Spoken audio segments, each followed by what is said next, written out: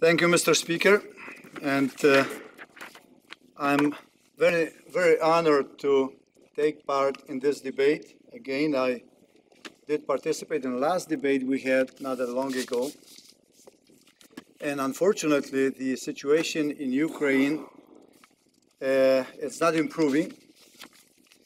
And to start, I would like to make a few comments on the evolution of the situation in Ukraine that is being followed with increasing concern by participating states at the Organization for Security and Cooperation in Europe, OSCE, which includes Canada and Ukraine. Even more so, as we recall that Ukraine held the OSCE chairmanship in 2013 and hosted the 20th Ministerial Council in early December as events unfolded outside in the streets of Kyiv. When Ukraine took over the chairmanship in 2013, Canada spelled out very clearly its expectations for Ukraine to lead by example. This meant fully implementing its OSCE commitments, particularly those related to the protection and promotion of human rights, democratization, and rule of law. As Ukraine's OSCE chairmanship drew to the end and violence continued to escalate, Canada was, needless to say, extremely disappointed over Ukraine's failure to listen to its people and find a peaceful resolution to the crisis leading to a free, democratic, and prosperous future. When our foreign minister traveled to Kyiv in December and attended the OSCE's Ministerial Council, he used it as an opportunity to remind the government of Ukraine the OSCE principles and commitments alone were not enough. He stressed that as democratic actors, we have all accepted to be held accountable for the implementation of these commitments.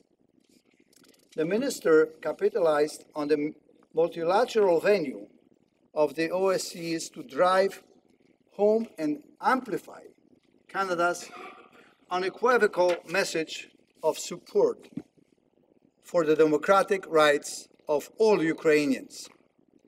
With the OSCE chairmanship having been transferred over to Switzerland for 2014, Canada and other like-minded countries have made it clear that the situation in Ukraine will remain a priority in the OSCE context.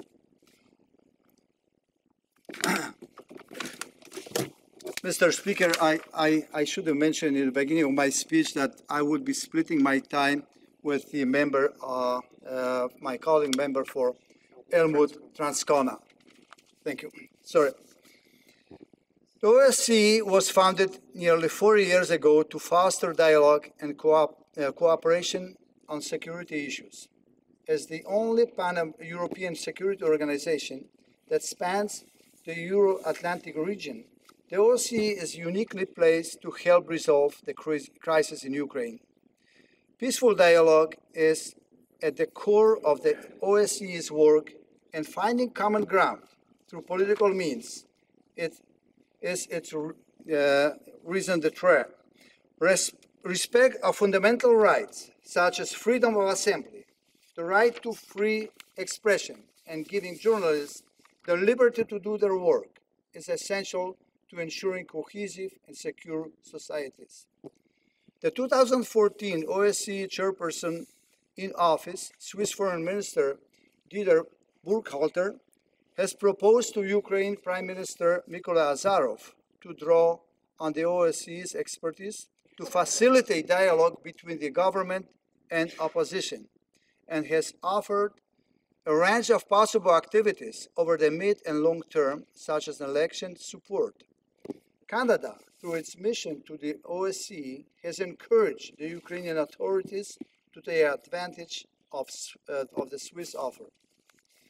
Following a request from the Committee on Human Rights, National Minorities and Interethnic Relations of the Ukrainian Parliament, the Verkhovna Rada, the OSCE Office for Democratic Institutions and Human Rights, is currently conducting a review of the compatibility of the new laws with Ukraine's OSCE commitments, such as how they relate to public assemblies, among other issues. The review is expected to be completed by early February. Canada's mission to the OSCE repeatedly called for such a review to be made with a view of repealing any provisions that would be found to be incompatible with the OSCE commitments. As such, Canada will follow closely with the government of Ukraine response to this review. Canada will remain strongly engaged at the OSCE in keeping the Ukrainian crisis at the forefront of discussions among the participating states.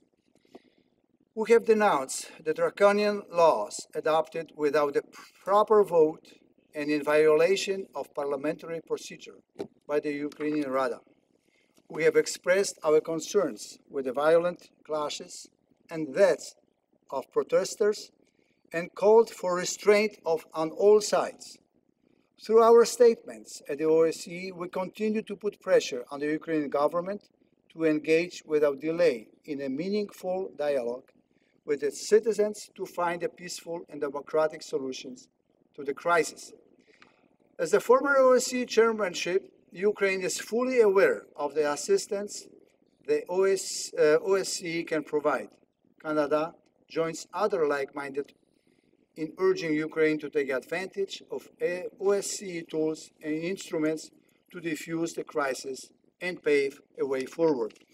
Mr. Speaker, I would like to add some of my thoughts to my written speech because it's really very important that we here in Canada look very closely at what is happening now in Ukraine. I just read the news, very recent news, and I understand that the round of talks between President Yanukovych and the opposition, well, they say it was partially successful, that apparently some of these new laws would be withdrawn. However, the offer of power sharing was not accepted by the opposition. And the leaders of opposition parties that took part in the talks, I don't think they want to be part of the government that oppresses people. I don't think they want to be put in a trap as leaders of their democratic parties. And that includes Arseniy Yatsenyuk, who was offered the position of the prime minister. That includes Vitaly Klitschko, that was offered the position of the deputy prime minister. You know, Mr. Speaker, the reason that people, we have 2 minutes, okay, I will try to do my best to finish in 2 minutes. The reason that people are there in the cold, at the squares, in Kiev, and in other cities in Ukraine, because the protest has spread, is because they love their country.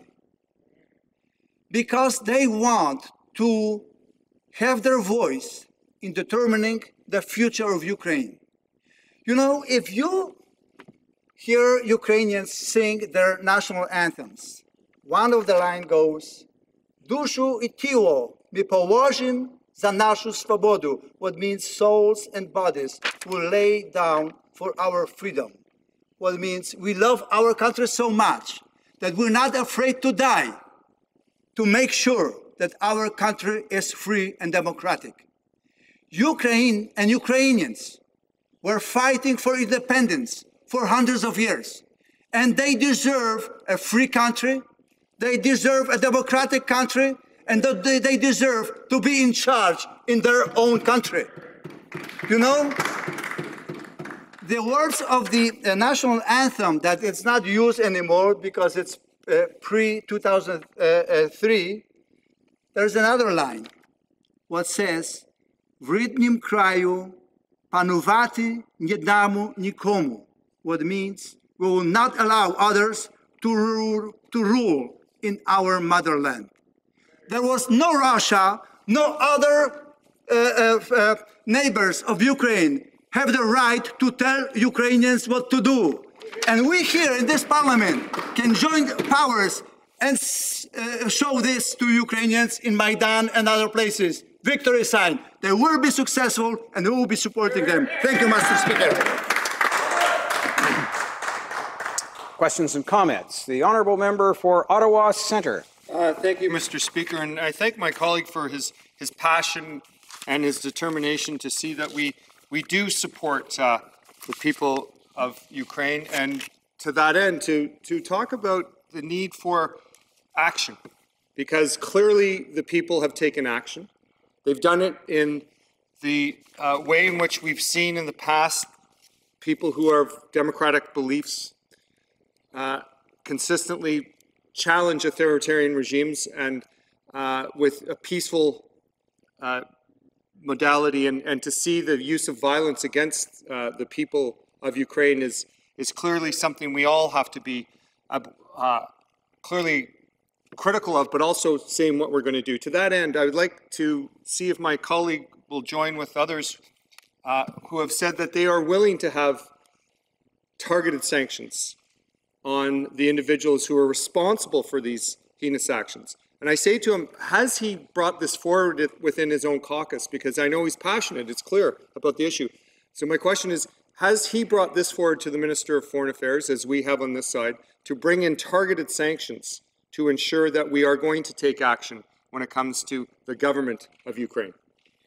Member for Mississauga East Cooksville. Mr. Speaker, I would like to thank my honourable colleague for his question.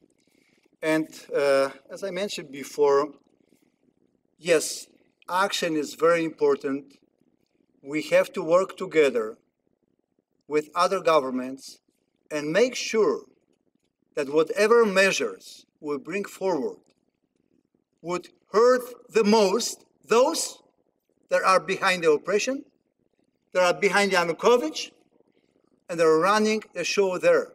That would include oligarchs, and will not, whatever we do, we have to make sure that doesn't hurt people of Ukraine. But yes, I agree, the action together with other governments is necessarily. We have to help Ukrainian people. You know, there are peaceful people. They want to be good neighbors to the people in the north, in the east, in the west, work together with Europe, work together with Russia. They will be neighbors with Russia, I hope, for many centuries to come. They want to be good neighbors, but whatever measures we bring. We only have 5 minutes for questions and comments. We'll try to get as many people in as we can. The honourable member for Winnipeg North. Thank you, Mr. Speaker. We've been asking and suggesting what the government really needs to do is look at targeted sanctions. In fact, as Deputy Leader of the Liberal Party, just before we recessed, emphasized that point time and time again. I have a very good friend in Boris Jasnevsky, who has done a wonderful job in making sure that we're kept informed as a caucus in terms of what it is that should be done. And like many Canadians, has a Facebook account that likes to be able to make suggestions, reinforces what the Canadian-Ukrainian Congress is suggesting, targeted sanctions. The question that I have for the member opposite, can he specifically answer the question, does the government support targeted sanctions? Why is it taking so long to come and provide a clear answer on that? The honourable member for Mississauga East Cooksville. Mr. Speaker, I would like to say it again that the action is necessary. The action by governments of Canada, European governments is necessary. If we learn anything from history, we can learn one thing, that inaction can lead to tragic results. Therefore, yes, action is necessary.